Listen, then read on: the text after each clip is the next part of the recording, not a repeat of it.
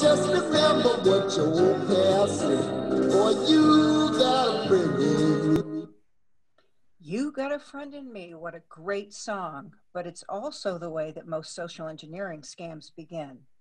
Welcome to Social Engineering and Romance Scams. I'm Robin Saunders, and I'm the Director of the Graduate Communications and Information Management Programs at Bay Path University, and I also teach at Norwich University in the Cybersecurity Department. Many of you already know me, and you know that cybersecurity is my passion, and keeping baby boomers and seniors safe in cyberspace is my mission. I have two websites, cybersafesenior.com and dearrobin.com, that will help to provide you with information to keep you safe in cyberspace. The internet can be a great place to socialize. You can shop, you can do your banking, but in the age of spam and scammers, sharing personal information with online friends can also lead to hacked passwords and drain your bank accounts. Here's what you need to do to keep private information safe while socializing online. Today, I'm going to talk to you about social engineering. Social engineering is the act of tricking someone into divulging information or taking an action that leads to stealing important information or money from them.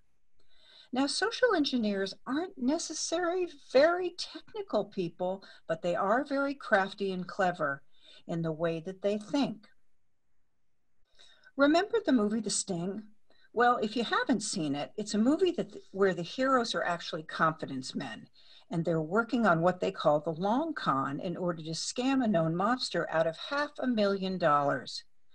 They go through an elaborate setup using some basic information they already know about the mobster while setting up multiple instances of chance meetings and antics to gain more trust and information so that they can gain the mark's confidence. That's pretty much what social engineering is. It's a confidence game. Let's watch this. What is social engineering? Have you ever received a suspicious email with a garbled subject line? Or ever held the door open for an unverified solicitor? These are just some everyday situations where social engineering and its tactics play a larger part in seeking out information otherwise not available to them. There are many ways an attacker can socially engineer a victim, such as phishing emails or pretexting. Many of us have fallen victim to clicking on a suspicious link or attachment only to have an instance of malware or spyware downloaded into our systems. Phone calls are another growing problem, with scammers posing as IT personnel or using other false pretenses to elicit private info, giving an attacker full access to your information. This is often referred to as human hacking, where an attacker relies on coercion and clever research versus hacking machine. Social engineering is an interaction that's designed to steal your data. And it could be physical, like someone standing close to you and shoulder surfing while you're entering a password. It could be personal, like finding out where you live or what you like from your social media accounts, or even going through your trash to find out your bank account numbers and looking at your credit card statements. There are many different ways that a social engineering attack could take place. It could begin innocently with polite chit-chat and social interactions that you have on your phone. And in this case, I might be having a conversation with someone who could be claiming to take a survey, but might have some ulterior motives. It can also begin with a phishing email. And most of you know what phishing is, so I won't take a lot of time to explain it. And online communities like Facebook can cause you to give up innocent bits of information, but in reality, you're handing over the keys to the kingdom for the hacker. In most cases, successful social engineering scams unlock the doors to your money, your privacy, and your secrets. And oh, how much fun are those silly Facebook quizzes? If you have a Facebook account, then you've seen these many times. They pop up on your Facebook feed or are shared with you from some of your friends. They're fun, but also risky. Many of these are designed to steal your personal information. And there's a privacy issue, a scam issue, and a security issue. Let's begin with the simplest. Most Facebook quizzes require access to the details in your Facebook profile. And many times your profile or posts include your religion, your relationship status, your political affiliation, some photos of your family and friends, groups that you're a part of, your hometown, your family, your email address, and even events that you've attended or plan to attend, and more. Now, many of these quizzes actually do more than just cluttering up your Facebook feed. They contain viruses that can damage your computer. Others are phishing scams that attempt to steal real sensitive personal information. Sometimes the application itself is actually malicious, and the banner ads that appear alongside the ad could lead to unwanted email, or even worse, when you click on it, you could be opening up malware or a virus. So how safe is your data now?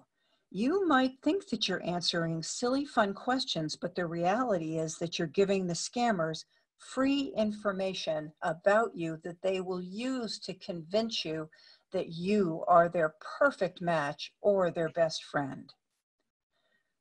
A security researcher found that a popular quiz app on Facebook called Name Tests had a security flaw that let anyone pull up information on more than 120 million people, even after the app was deleted. Yikes. This allowed hackers and marketing firms to easily gather information that might make you think that they know you very well and know exactly what you like. Now, if you've ever tried to find out what Disney princess you were on Facebook, did you think you might be giving away more than your name? In this case, you're giving up your name and your date of birth, and I'm sure you didn't think that that's what you were doing. Maybe taking that quiz was really not worth it. Unfortunately, this design flaw in the name test program was not fixed for over a year, so it was that long that people had access to your data. Anyone on the internet or on a phone can be a target of social engineering scammers, but baby boomers and seniors are more at risk for two reasons. First, that we tend to have more money than our younger people. And the second is that as we age, we tend to trust more. And it's sometimes harder for us to spot the scams before it's too late. It's easy to get comfortable online and forget that it's still a very public place. One where your words and your pictures and your sentiments can be easily captured for posterity and shared with strangers forever. Now remember, each time you put anything on the internet, you're creating your own history. Cybersecurity is a complex field, and keeping cyber safe is important, but we humans are the weakest link in the cybersecurity chain. I want you to meet Kevin Mitnick. He's a really smart guy, but looks can be deceiving. He knows all the ways your privacy could be violated through your phone, computer, and tablet. Kevin is a convicted hacker and spent 5 years in prison for computer-related crime. Did you know that he began his life of crime at the age of 12? My first social engineering, which I didn't even know what social engineering was when I was 12 years old. I was riding in an RTD bus, which is Rapid Transit District bus in Los Angeles to school. And how the buses worked in those days is you'd pay a fare, I think it was 25 cents. And then you could buy what they call a transfer for an extra 10 cents. And it was a piece of paper that gave you the privilege just to show the bus driver on the next bus, and you wouldn't have to pay a fare. So I remember as a kid, I'm sitting on the bus and I'm looking at this transfer. I go, that's interesting, because I'm learning how the system is. They punch the date, month, day. They punch the direction you're going. They punch the bus line number that issued it. And it's not like a like a whole paper punch that you'd buy at Staples. It's like different weird shape. And I go, wow, if I can get that punch and I can get those blank transfers, I could ride the bus system for free. Wouldn't that be cool? My first objective was trying to find out where you get the punch that these bus drivers use. So as I was getting off to go to school, mind you, I'm in elementary school. As I'm getting off the bus, I asked the bus driver, I say, hey, listen, I'm working on this project in school. We take these cardboards and we make all these really cool shapes. And I noticed when you gave me that piece of paper, it had really cool shapes. Where do you guys buy those things? Maybe I can get my mom to buy me one so I can do the shapes on the cardboard. And the guy goes, oh, we buy it at the store, and he gave me the address, actually. So I take the bus to this store in downtown LA. I buy this punch for $15. The guy behind the counter goes, what's that for? Because bus drivers buy these. I go, oh, no, it's for my dad. He works for the RTD. It's a Christmas present, because it was around December. So then I have this punch. So then I'm thinking as a kid, I can't buy blank transfers. But I was thinking, these bus drivers must be lazy after a hard day of driving this bus. They probably don't even clean the bus. They probably drive this into the depot. Some guy sweeps it and throws everything into the trash and ends up in a dumpster. So I thought, what if I can go to the dumpster and find these? You know, is that possible? So I ride my bicycle over to the dumpster at a local RTD depot. You know, it's not on the inside where I have to trespass. It's on the outside where come get the dumpster. I open it up. And you know, look in there and it's jackpot. And I go, wow. And I get in the trash can and there's like tons of, you know, half-used books of these blank transfers. So I started punching my own transfers to ride the RTD bus system for free. I didn't even know what I was doing was wrong, that it was fraud. And I'd be so open about it that I'd be at a bus stop with other people and I'd say, oh, you know, you don't have to pay. I could punch you a transfer. You know, 12 years old, right? But I'd be punching people transfers in some cases. Most people didn't take it because they knew what I was doing was wrong. And it got to be where I wasn't even hiding it. And I made friends with a lot of the bus drivers and they would just give me the blank books of transfers, knowing what I was doing. And nobody ever told me it was wrong. So that's kind of my first hack. Unfortunately, people are very trusting and don't often know that they're being scammed. Now, the good news is that Kevin works for us, and this is his interesting motto. Remember, it's so easy to get comfortable online that you forget it is still a public place. Very, very public. So if someone you really don't know pretends to be your friend and is asking you for private information, beware. Don't let the hackers fool you with their tricks. Now that we've talked about social engineering, we need to mention romance scams. Let me call you sweetheart. I'm in love with you.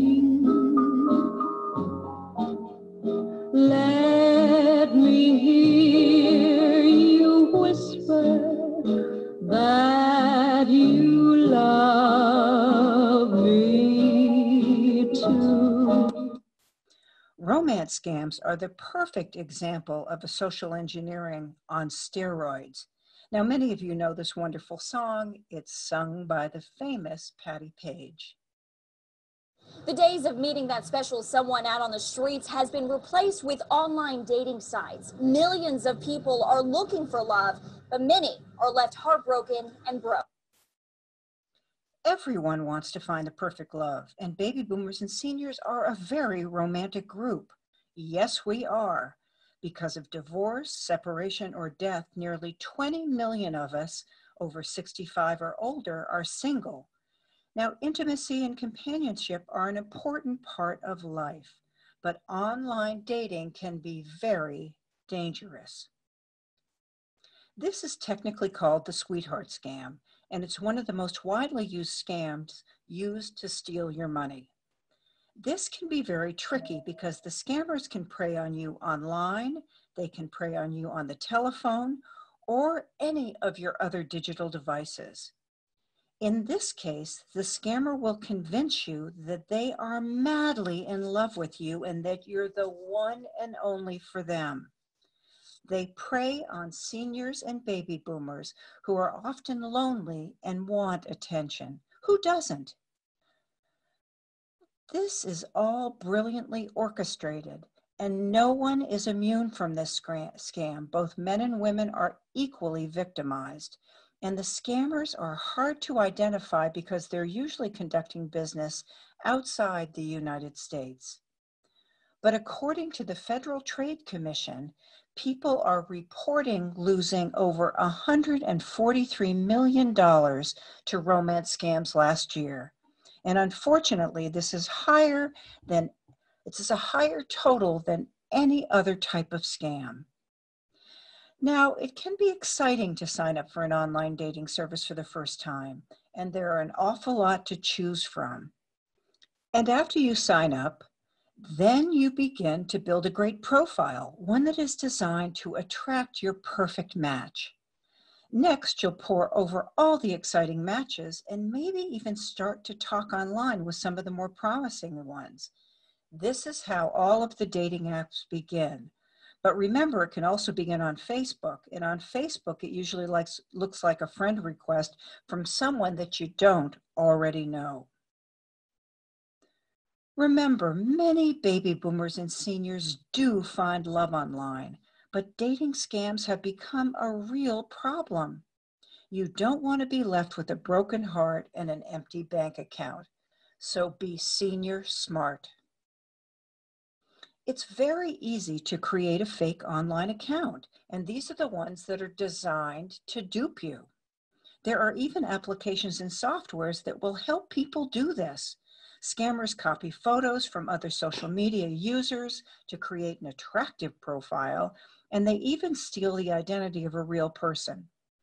Romance scammers are tricky and hard at work wooing you on dating sites and other social media platforms. Just like real romance, it may take a while for them to trust you and for you to gain their trust, but they don't mind waiting because the payoff can be big. And last year, people reported a median loss of $2,600 for romance scams, and some much, much higher than that. Now, romance scams are a form of catfishing, and these wolves in sheep clothing can be very convincing. Remember, it is their job, and they are really good at impersonation and research. And catfishing is a numbers game. If a catfish creates a fake romantic profile hoping to entice 50 people, just one bite is all the catfish needs to orchestrate their scam and to steal your money. Never forget that all of the personal information that you put on your social media profile, things like pictures of your friends, pictures of your grandchildren, places you've traveled, restaurants that you've eaten at, and even things that you eat, are there forever. And they give these scammers all kinds of information about you. Scammers do their research, and they're really, really good. They comb the internet for additional information about you. Now Google yourself and see what appears. I bet that you will see more than you expected. They even check obituary pages to see if you're a widow or a widower. They're perfect target, and they conduct their research before they plan their attack. Now, here are some clues that your romance is being hijacked by a catfisher. Bad grammar and spelling in the messages, despite claiming they're from your country, is a big red flag, because remember, most of these scammers are from places where English is not their first language. Next, the person asks you for money, and this should be a big red flag. The conversation becomes quickly romantic. Remember, to the scammer, time is money, so they want to get you on board as quickly as possible. Next is the person claims to have an illness or is struggling in some way. They prey on your empathy because as seniors and baby boomers, we're really nice people. Next, they don't speak on the phone or webcam chat, and that's because that you'd be able to see and hear them, and they're definitely not the person in the pictures that they have provided to you. Now, if this romantic attachment started by Facebook, one of the things that you'll see is that they have very few or no friends on Facebook, and that's because they've developed these profiles very, very quickly, and they don't have a chance to give any friends except for you. Next and last, they claim that they do not have a permanent address as they're working or traveling overseas. That is also a very big red flag. Let's look at a real-life example. Alan, the FBI calls it the confidence scam or the romance scam, saying it consistently ranks in the top 3 for online schemes, preying on people who are looking for companionship and love. But before you know it, you've lost your life savings. How could you do this to somebody? I mean, seriously. Laura Bacchus says she was forced to put her Aurora home up for sale. The annuity's gone. The annuity's gone. Your credit's gone. My credit's gone. And you have to sell your house. And I have to sell my house. Bacchus was tricked into sending dozens of cash payments totaling $250,000 to a person who she thought would be a partner for life. He was going to move here in this house, and then we were going to buy a house in Florida. She met Richard on an online dating site. Shortly after, she says they ditched the dating platform interface and exchanged numbers and email. Every time I see your picture, I fall in love with you all over again. A table full of romantic love letters. If I had a flower for every time I thought of you, I would have a whole garden forever. It wasn't long before requests for money started. 6 weeks worth of build-up to where we were, I thought, really close. And for him to ask for, it started out small amounts, you know, like $2,000 or $3,000. The largest one was like $50,000. Bacchus says those wire transfers eventually racked up to $250,000, all sent from her various bank accounts, lines of credit, even gift cards. But Bacchus says the scammer's story was convincing. What's now believed to be a fake picture with Richard holding a check for $1.3 million. And this fake bank statement showing his account had $1 million in it. He made me beneficiary to some account that he had. Bacchus believed that money would soon all be theirs to share once Richard could get to the U.S. to access the funds. They gain your confidence, and ultimately they start with little things, little requests, a little bit of money here, a favor there. Before you know it, you're so invested in this scam that you're giving them more and more things. The FBI Chicago field office says most victims send at least $100,000. A lot of people feel that they can't put the brakes on because then all of the things that they've done so far are for nothing. The Federal Trade Commission ranked romance scams as #1 when it comes to total losses. 21,000 reports from people claiming they lost a total of $143 million. Even though many are overseas, the FBI says it can sometimes track down scammers with help from its regional computer forensics laboratory. However, you have to immediately report online crimes to ic3.gov. Victims of this scam do have some hope? You never know which case is going to be the one where you're going to get all of the money back. I called the phone numbers Bacchus had for Richard. I will contact you as soon as possible. And he didn't answer. Oh, it's ruined my life. I have no retirement left. Bacchus says she reported the thief to police and the FBI after she broke the life-changing news to her family. You're glad they're there for you. Yeah. Bacchus never heard back from Richard after her money was gone. So what are the red flags? Research pictures. You can run reverse image searches to see if the same pictures are being used online. Ask people if they are willing to video chat or meet in a safe place. And if they want money, cut off the conversation. Bacchus recently sold her home. We are told she is going to be living in Florida now at a family friend's condo for now. But we all want to find true love, but no one wants to lose their life savings or their home. Here are some tips to avoid becoming a victim. First, be careful what you post and make public online. Scammers will use these details on social media and dating sites to better understand, better convince you that they're your perfect match, and better target you. Research the person's photo and profile by using some online searches to see if the image or the person's name or any sort of details have been used anywhere else. Now, I love Google image search because it's a great place to start, as many of the scammers will use photos that they steal from other people, and you'll find out there. Go slowly and ask lots of questions. We're smart. We're a smart generation. We don't want to be duped. Beware if the person seems to be too perfect, or if they ask you quickly to leave the dating service or your social media site, to be able to communicate with them directly. Also beware if the individual attempts to isolate you from your friends and family, or requests any inappropriate photos or your financial information that could later be used to extort you. And beware if the person promises to meet you in person, but then somehow always comes up with an excuse why he or she can't. Now, if you haven't met the person after a few months for whatever reason, you have a very good reason to be suspicious. And never, ever, ever send money to anyone that you've only communicated with online or by phone. Never, ever, ever. Online dating sites can be fun, and it is possible to meet someone you love, your perfect match, but you need to be careful. And remember, anyone can be scammed by a supposed sweetheart, and don't be ashamed.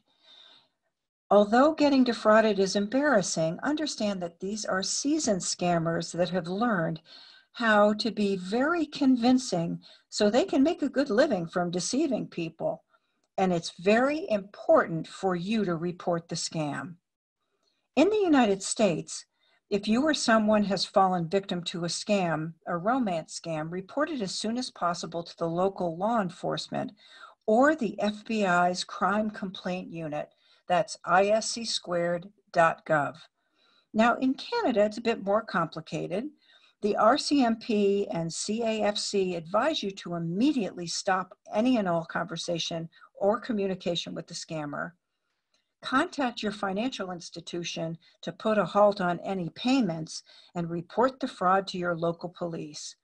Then they ask you to call 1-888-495-8501 and contact the Anti-Fraud Center. Go and find love. We all need it. We are a very romantic group. But as always, be cyber smart, and most of us will also be senior smart. And thank you for listening. Well, I hope you've gotten some good information from that. I'm going to move my mic so you can hear me. Romance scams are something that can be so devastating to the individual, because as a senior and as a baby boomer, you feel like you've been duped, and you feel like your extra special sense did something wrong, but that's not the case. These fraudsters are very, very tricky. Just about anybody can be duped. I was out to dinner with a girlfriend who happened to show me some texts that she'd received from somebody she'd met on a dating site, and he was asking her to send him a gift card just for a little $200. I said, before you do anything, there's one thing that I want you to do. I want you to take his picture and I want you to put it in Google reverse image search, and you can easily find that online. She dropped the picture in the search bar, and lo and behold, he had many different profiles up there, and he'd scammed an awful lot of people. So be very suspect if somebody exhibits any of those things I've told you about in terms of the romance scams.